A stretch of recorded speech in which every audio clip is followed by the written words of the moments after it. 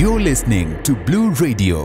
The opposition leader Raila Odinga, who is offering President William Ruto a 10-point economic blueprint that he says is a better alternative to the high taxes proposed by the government in the finance bill.